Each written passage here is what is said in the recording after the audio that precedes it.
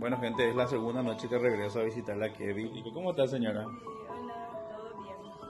Estamos súper bien. Te veo más feliz que ayer. Sí, Creo que estamos consiguiendo grandes cosas en muy poco tiempo. Hoy te visitaron la gente del gobierno. sí, ¿Es así? exactamente. Sí, me visitaron. Yo me comuniqué ayer, le escribí al presidente, Marito, le escribí a la primera dama, le escribí a Dani Durán, estaba en Corea ¿En serio? y me escribió. Y me dijo, vamos a darle el tratamiento de la urgencia que se merece este caso. Entonces yo quiero darle las gracias a Dani Durán, que rápido atendió el caso. Y a la primera dama también, que enseguida esta mañana ya me pidieron ya los datos de Kevin. ¿Qué te trajeron? ¿Qué te dijeron? Hoy vinieron y me trajeron el modelo de casa que me van a hacer. Miren, gente, qué orgullo. Para la casa de Kevin. Ahí está, Kevin va a tener una casa. La gente del gobierno ya vino esta tarde a visitarle en IPS. Ahí le mostró el plano de cómo va a quedar la casa. Ahí está, esta casa va a ser tuya, Kevin. Y eso le digo. Le dijo, le hablaron, le visitaron. Sí. Qué espectacular. Ahí te va a tener un baño moderno. Sí, especial para Kevin. ¿Qué te dijeron? ¿En cuánto tiempo te prometieron que van a estar, que la casa va a estar? Dentro de un mes ya voy a tener mi casa. Vamos a inaugurar, vamos a irnos con asado Bernal, vamos a hacer un asadazo, Claro que sí. vamos a hacer una misa, vamos a agradecerle a Dios por este momento, Exacto. por lo que estamos logrando, porque si no es por Él no logramos nada. No. Yo estoy muy agradecido una vez más en formar parte de esta historia, Betty. Yo estoy muy contento, en serio te digo, estoy muy contento, porque cuando me dijiste que la gente del gobierno ya estaba acá esta tarde, yo me fui a tu casa, hablé con tu papá, hablé con tu hija, y ya se le está haciendo una pieza también, y le agradecemos a esa persona que están ayudando. Ayudando, sí. Muchísimas gracias a todas las personas que están poniendo su granito de arena. Te están haciendo envío de dinero, vos ya contrataste el albañil, ya estamos viendo todo. Sí. Entonces una pieza ya se está luego haciendo, pero el gobierno se está haciendo cargo y así tienen que actuar la gente que nos representa.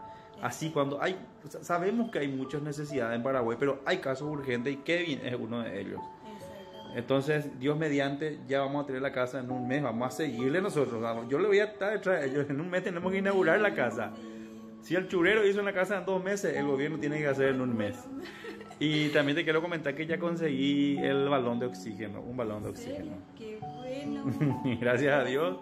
Nuestro día, entonces. Ya conseguí un balón de oxígeno, galón creo que se dice, el mediano. El mediano. Voy a ir a buscar en la casa de una seguidora del churero, está en Lambares. Ahora voy a ir a buscar. Y tengo muchísima promesa de gente que va a ayudar con la silla de ruedas. Vamos a conseguir todo. Yo creo que sí, hay gente que me llamó y me contó su historia de que se curaron del Guillain-Barré.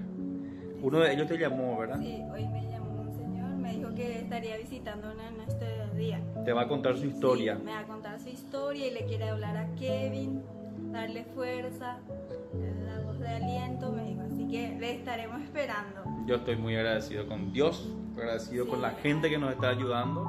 Dani Durán, muchísimas gracias, porque desde Corea movió lo que tenía que mover.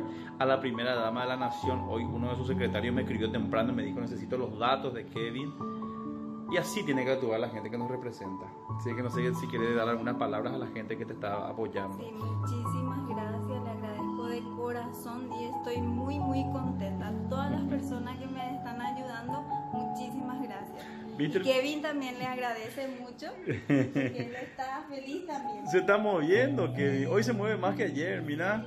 Sí, está moviendo. Qué bien, Kevin. Hola, Kevin. Kevin está feliz, gente. Así que gracias una vez más a Dios. Cuando vemos esto, le vemos la cara de Dios, gente. Yo estoy muy emocionado por lo que estamos logrando. Todavía es pronto. Pero ella tenía que estar en casa con su mamá, con su familia, su hermana. Tu hermana te extraña mucho, Kevin. ¿Viste el video, verdad? Sí. Le extraña a mi hermano. Nos peleábamos mucho, pero le extraño, dice.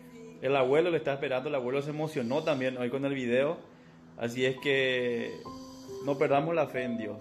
Vos te podés curar, te vas a curar, Kevin. Y vas a tener la casa que mereces tener. Como que la casa que merecemos tener todos los paraguayos. La casa que merecemos tener todos los seres humanos. Una vivienda digna, gente.